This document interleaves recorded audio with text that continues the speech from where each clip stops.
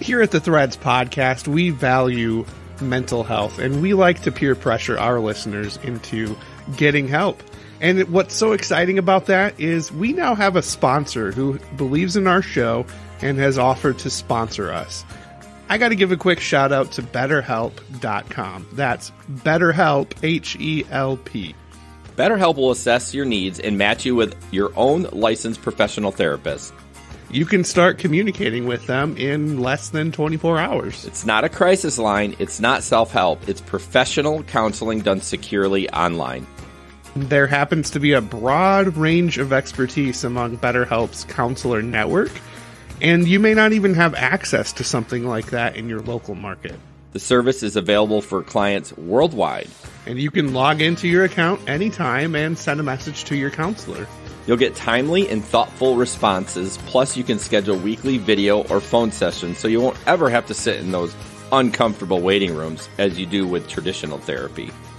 BetterHelp is committed to facilitating great therapeutic matches, so they make it easy and free to change counselors if needed. It's more affordable than traditional offline counseling, and financial aid is available.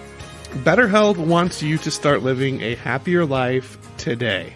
Visit their website and read their testimonials that are posted daily at betterhelp.com/reviews. That's betterhelp.com/reviews. Yeah, so all you got to do is go to betterhelp.com/threads. That's betterhelp.com/threads. And you can join the over 700,000 people taking charge of their mental health with the help of an experienced professional. For Threads listeners, we have a special offer. You can get 10% off your first month at betterhelp.com/threads. That's betterhelp.com/threads. So go check it out. Get your 10% off. Get started in therapy. You can do it.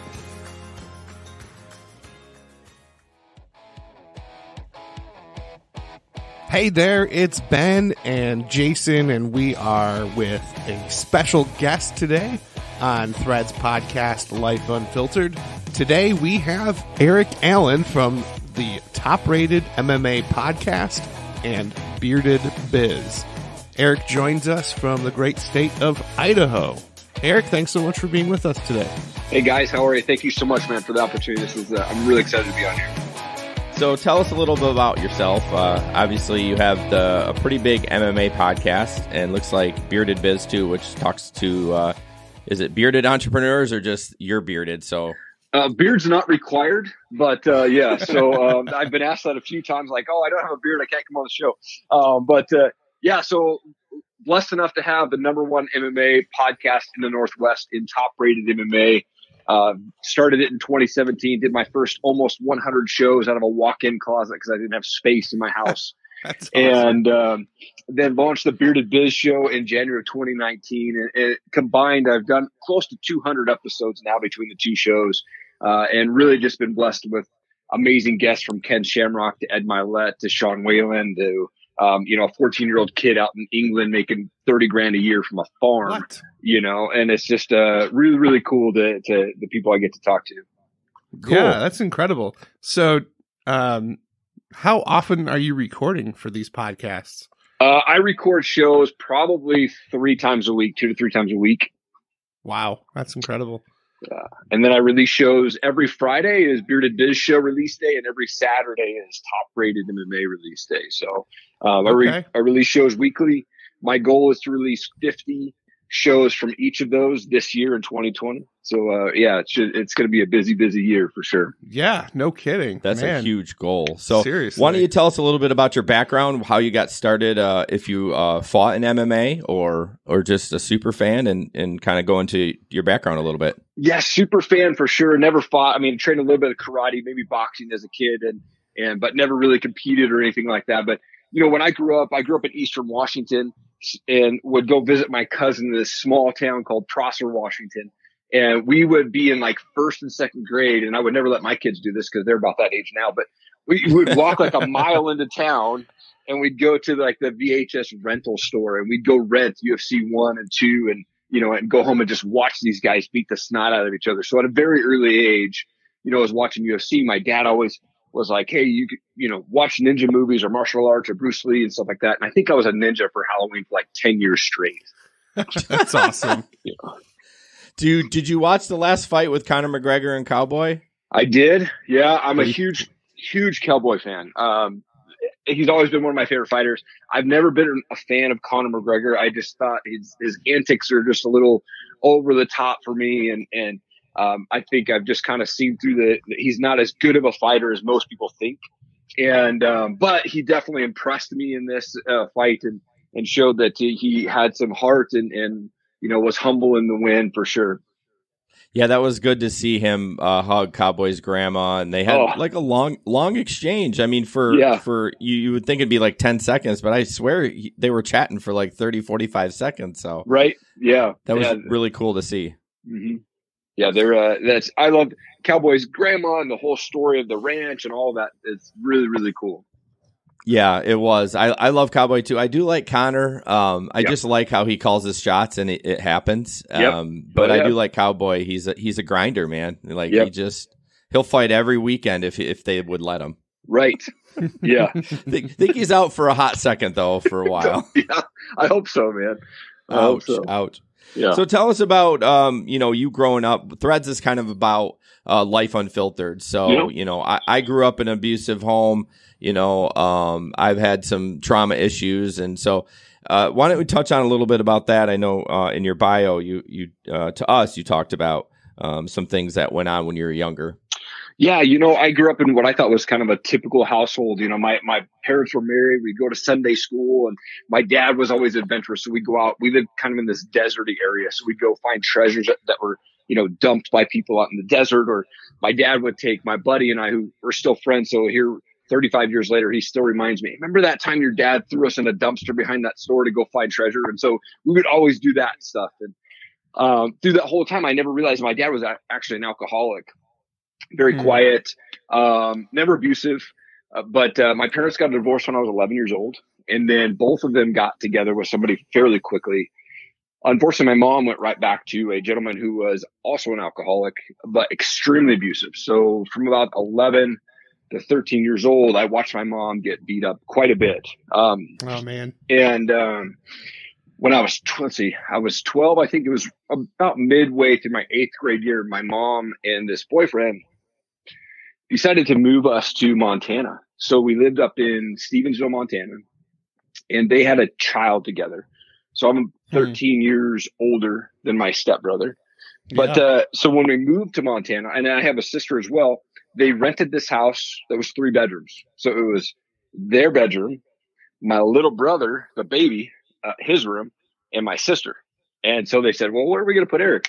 They basically put up this plastic wall in the garage that had a fireplace on one side. And that was my room through the winters for 2 years. Gosh. In Montana. It was freezing. So I would stoke the fires, at night, and then put on like 10 layers of clothes and try to stay warm. And as soon as the fire went out, of course, it would just be freezing. But so watched a lot of that abuse happen. And then when I was 13 years old, I was home brushing my teeth. I think my brother was asleep. My sister was staying at a friend's house, and they came home arguing, nothing really out of the normal. But as I was brushing my teeth, it was like midnight.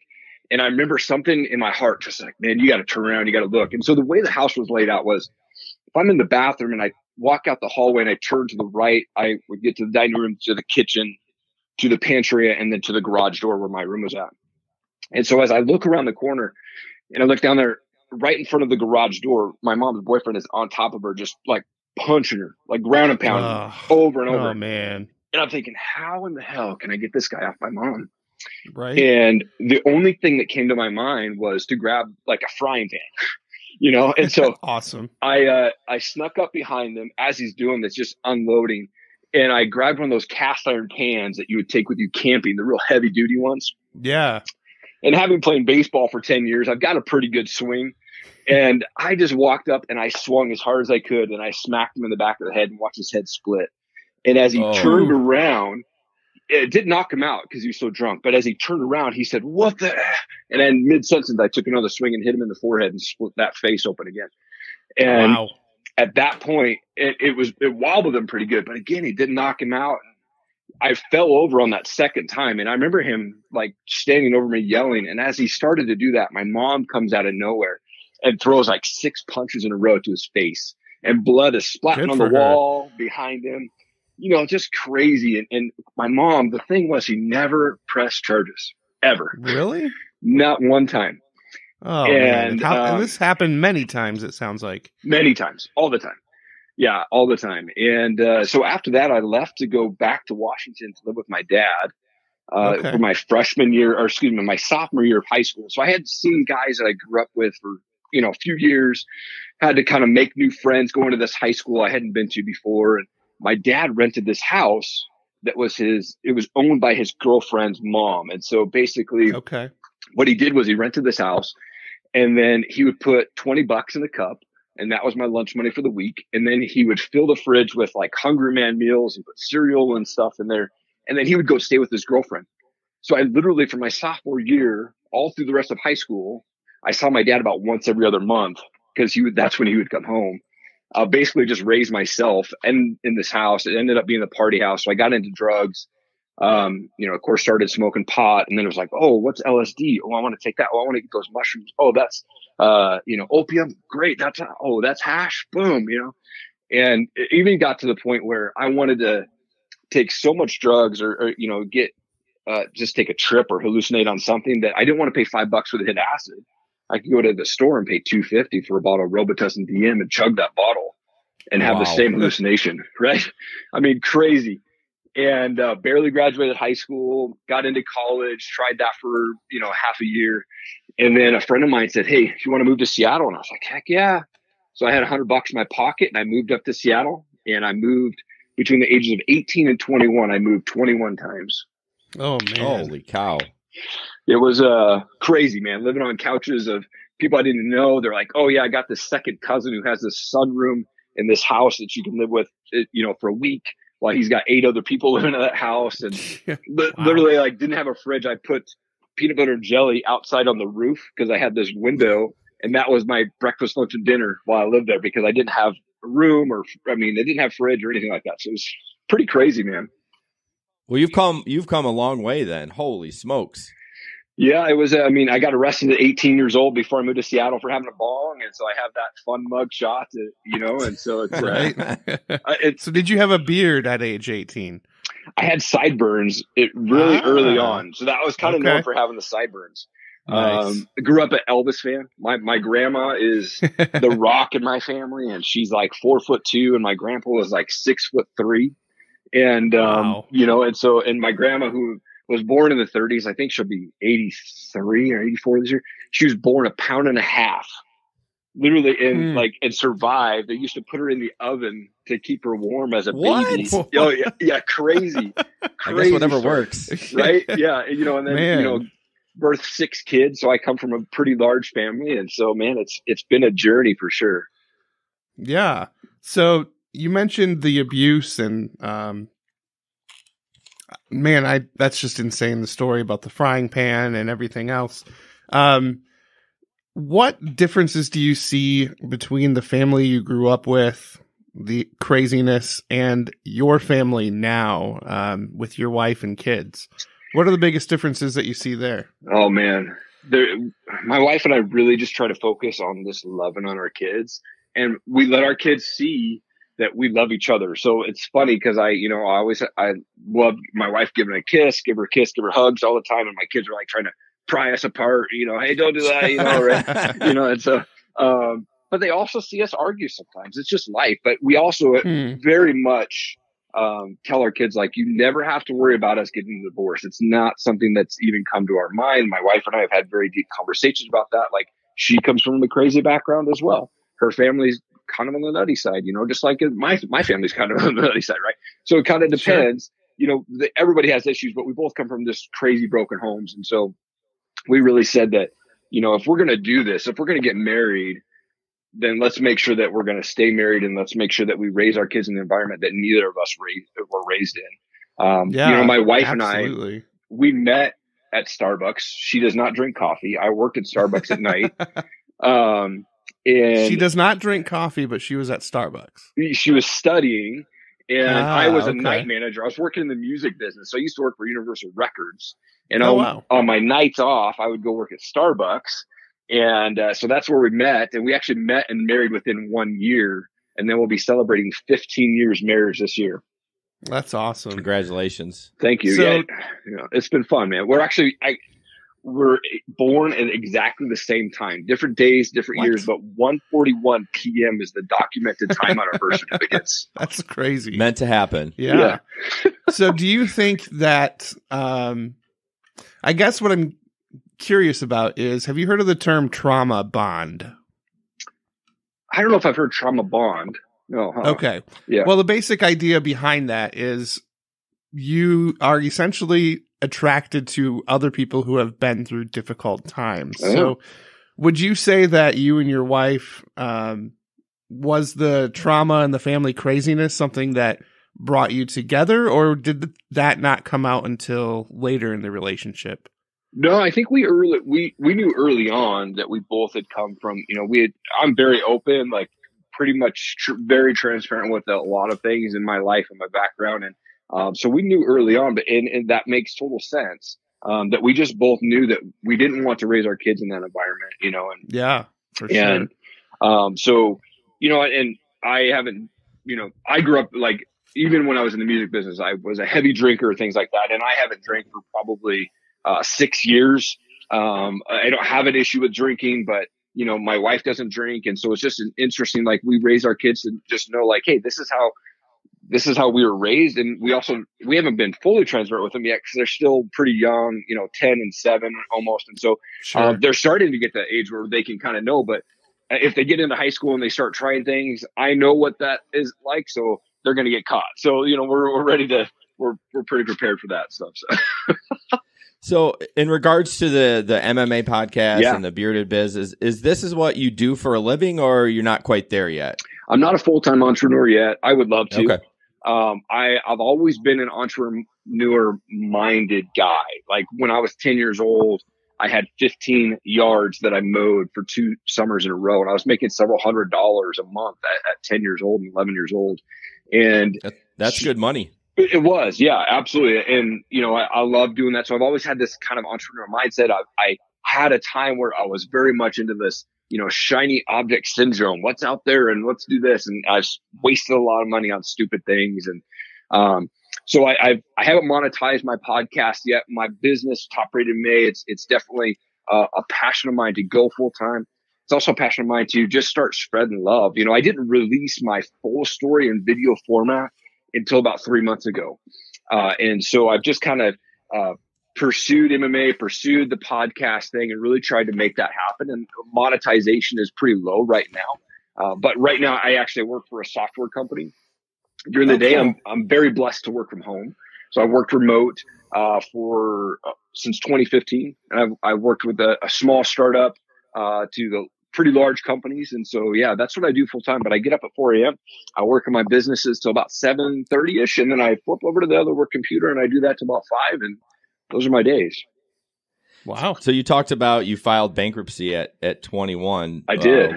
With some debt. So how did that change the way you think about money, or did you say, this is disgusting, I need to get my S together? It was interesting. I had no clue about how to do finances at all. I mean, I got my first Sears credit card at 18 years old, and I bought a camcorder because I thought it was cool to record crap of skateboarding and stuff like that, right? And I think it cost me $2,000, and I was thinking I was the coolest dude, right? That was the first credit card that I had, and then I was like, oh, I could get these at every store. I don't have to pay this, man. This is awesome.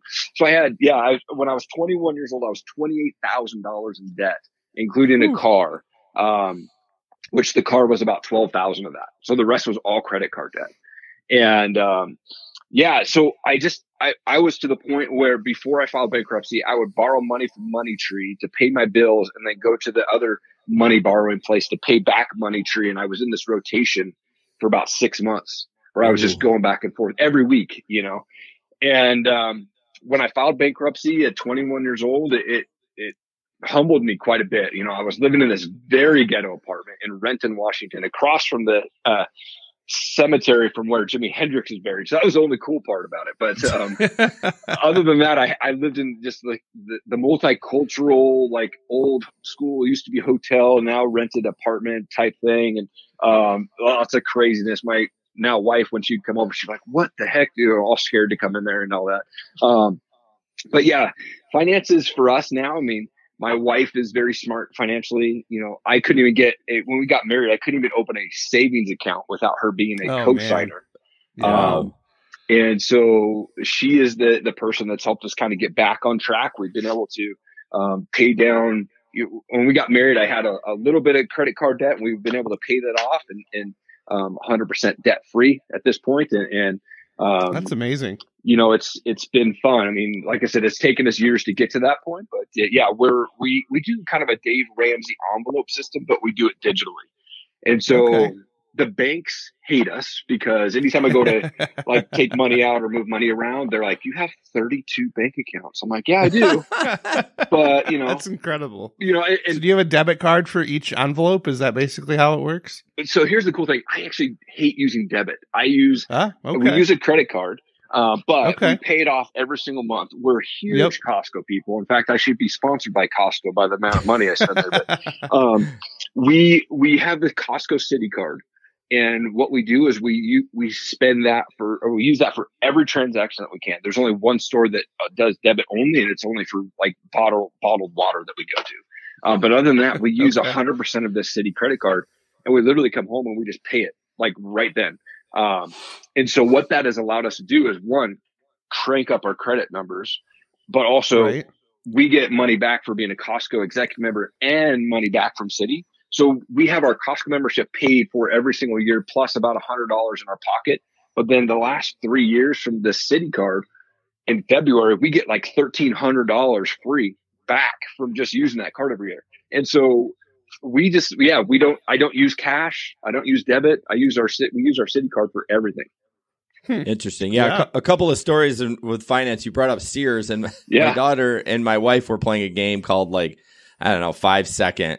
And basically you have 5 seconds to name 3 things. And one of them was, department stores. And my wife had said Sears. And my daughter's like, what's Sears? I was like, yeah, they kind of are out of business. But back in the day, they were the bomb. Like you went there for everything. Yep. And then in regards to like the Dave Ramsey, we kind of do the same thing that Jason does, is we use a software called YNAB, which puts all the money into digital envelopes kind of. Then you only use one account. But that works really well for us.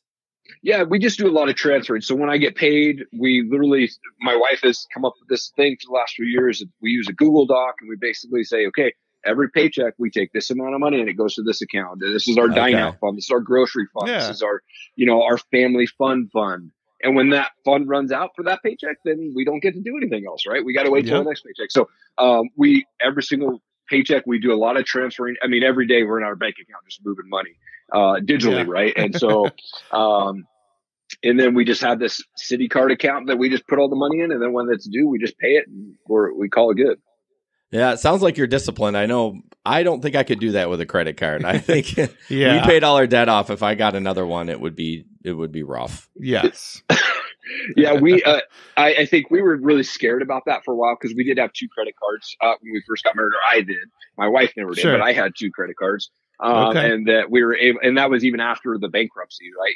Cause I had them and we didn't close them down and things like that. So, so my wife, she's the one that's kind of helped us get back on track for sure. I'm more of the spender. I'm the guy who's the dreamer, like, oh man, we can go and do this. And she's the person that kind of keeps me down, keeps me level headed on things. Yeah.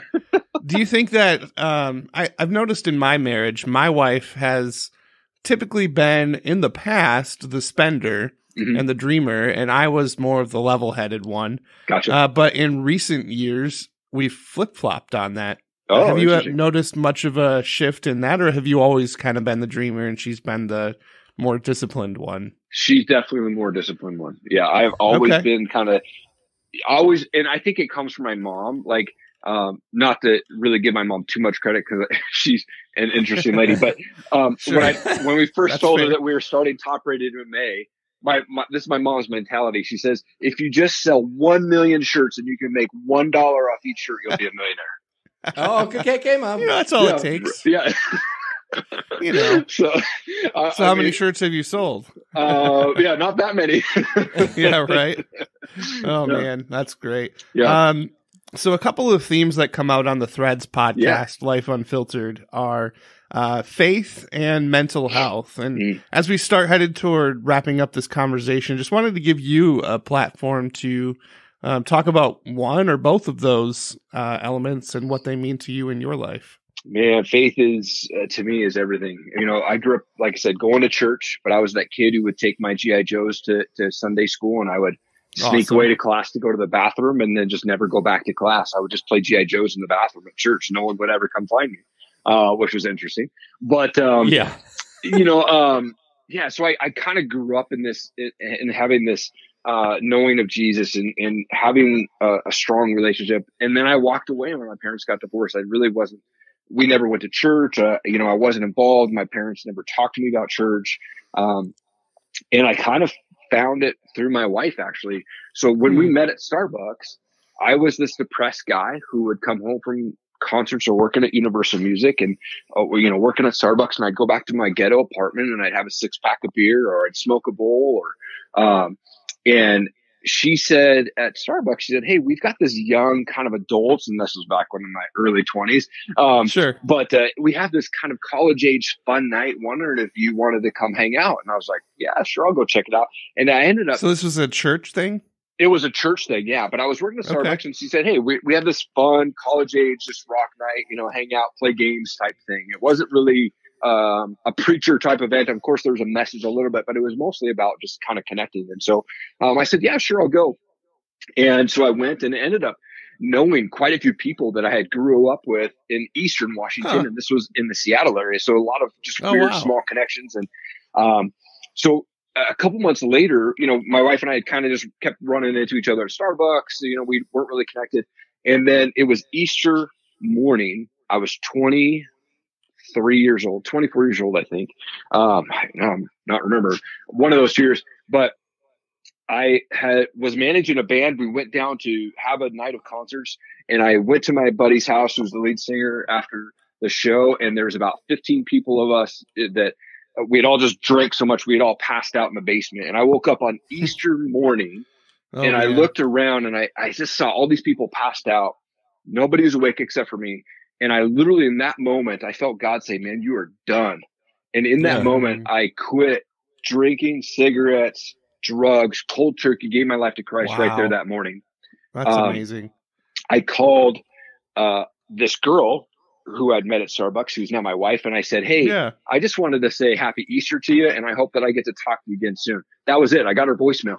And 3 months later, we're dating. A year later, we're married.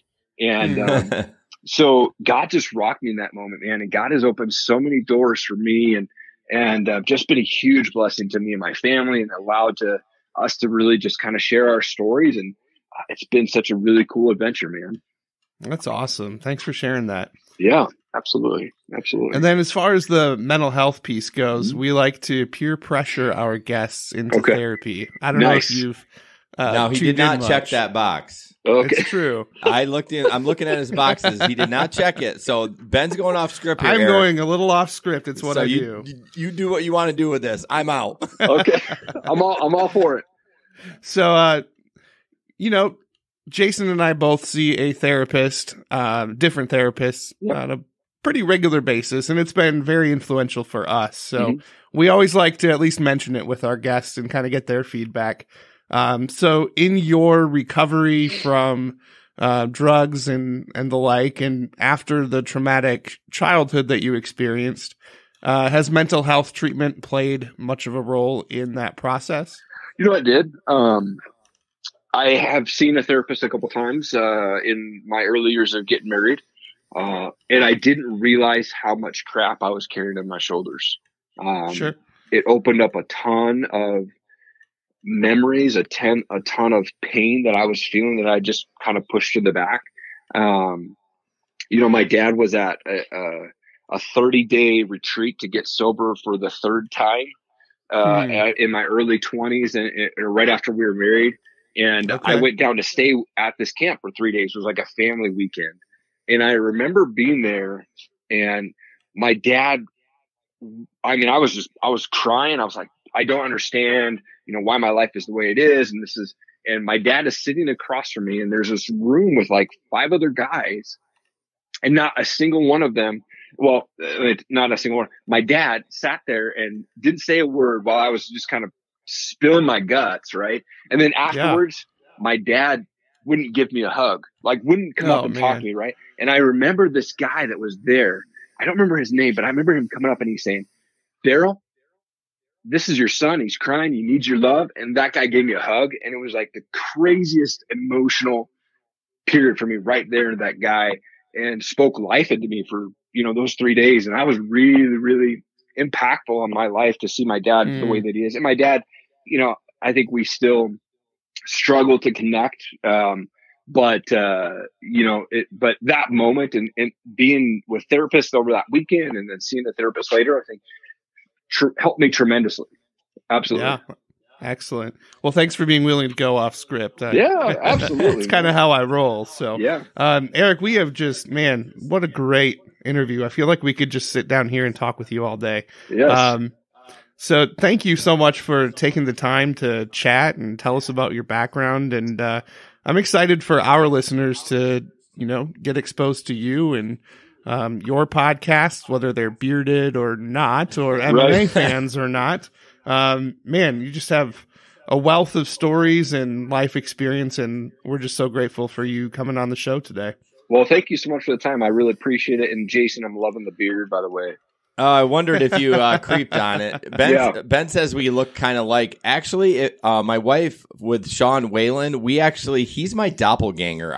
I'll send you a picture of us side by side, and we look a lot of like. It's crazy. It's creepy. As soon as you said that, I'm looking at your picture. And I'm like, oh my gosh, this totally Sean Whalen. I know. It's crazy. Well, why don't you tell our fans how they can get a hold of you if they want to be on your podcast, the Bearded Biz podcast or Top Rated MMA.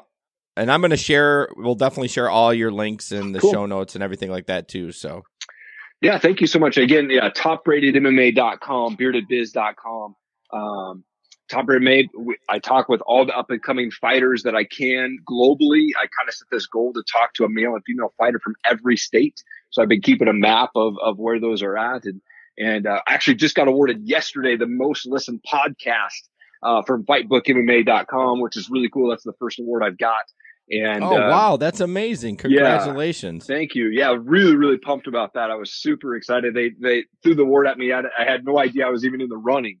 So really, really cool to get that yesterday. Number 1 MMA podcast in the Northwest. We're on Instagram, Facebook, and Twitter at Top Rated MMA. On Facebook, it's actually Top Rated Mixed Martial Arts is the page. Bearded Biz is bearded.biz on Instagram, or my personal is just Erik G. Allen. That's ERIK on Instagram. And then we're on Twitter and YouTube. I release shows every week and do fun videos and product reviews. So if you've got products you want to send them to me to have a review, I can do that too. So that's fun.